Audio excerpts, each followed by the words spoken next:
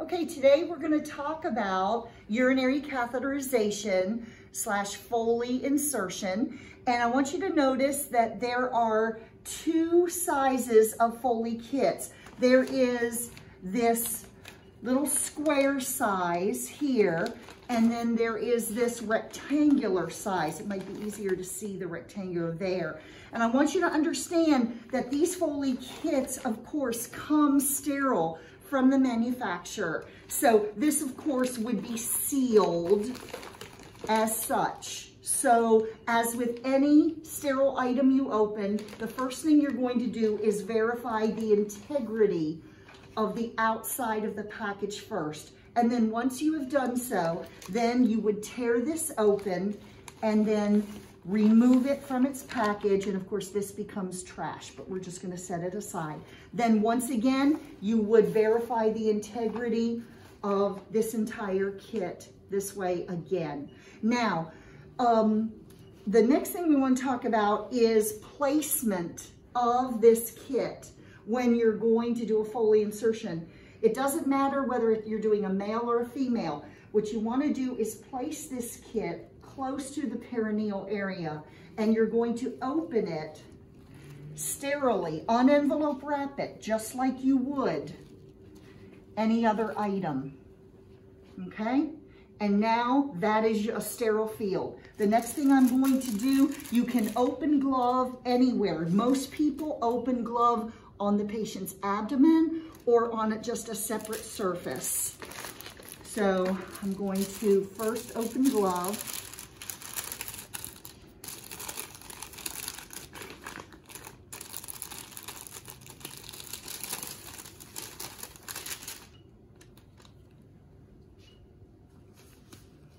And then once I get open gloved, we are going to talk about the parts of the Foley kit.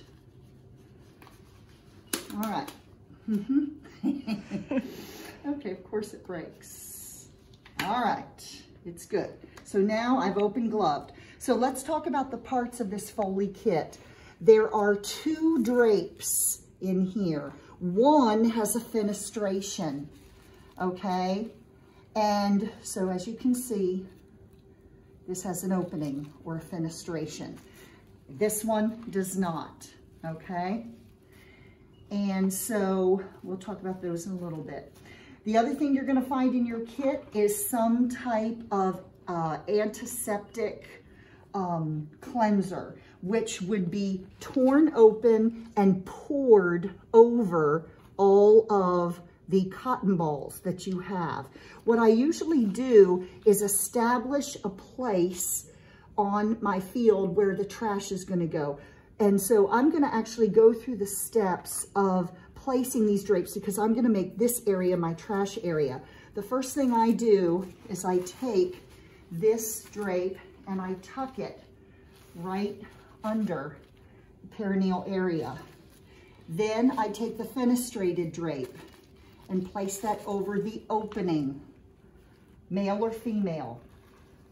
Okay, so now I've done that. The next thing I'm gonna do is tear the antiseptic pouch, pour over all of these cotton balls the antiseptic lotion, okay?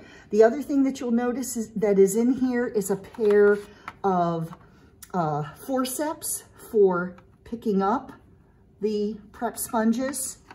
And then you're also going to find that there is some water to inflate the balloon, and then the lube.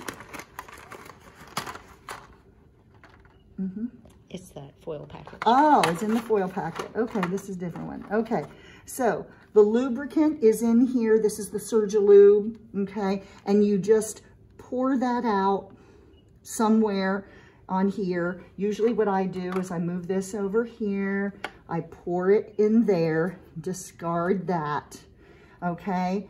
And then if the surgeon asks for a urine sample, that's what this little this little specimen cup is for, is if we need to take a urine specimen. Rarely will you see that happen. The other parts of the kit would be the actual catheter itself. which is affixed, as you can see, to the Foley bag, okay? This can just remain seated in here, but what you're going to want to do is you're going to want to first test the balloon. Now, some manufacturers say that you do not have to test the balloon, but I always think it's a good idea to do so. Okay, so you affix that on there, and we're going to test the balloon. And the way you test the balloon is it's already pre-filled with the amount of saline or sterile water. And when you inflate it, hold it, make sure it's not leaking, then it will come back onto itself. You keep this syringe affixed to that hub. And now the next thing we're going to do is we're going to place this in the lube. Remember, I had put the lube right there, okay? So I kind of do this number here. I separate it out. I'm going to keep it like that. Okay, the next thing, now you're ready to actually do the entire Foley insertion or urinary catheterization because you have everything spread out. And that is the parts of the Foley kit.